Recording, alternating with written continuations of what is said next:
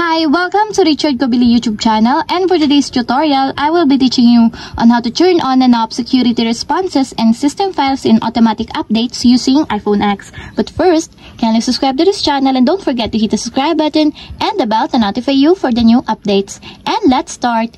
Using your iPhone X, from your home screen first, go to Settings. And in the Settings, scroll down and click the General. Then after that, in the General, click the Software Update. Then in the software update, click the automatic updates.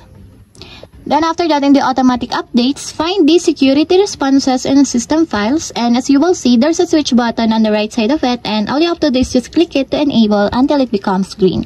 When security responses and system files is enabled or turned on, it is automatically install rapid security responses and system files for iPhone and supported accessories.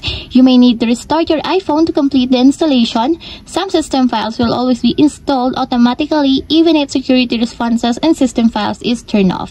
And if you want to disable, just click again the switch button. And that's it. We have successfully turned on and off security responses of system files in automatic updates using iPhone X. If you have a question, kindly comment down below, and don't forget to hit the subscribe button and the bell to notify you for the new updates. And thank you for watching.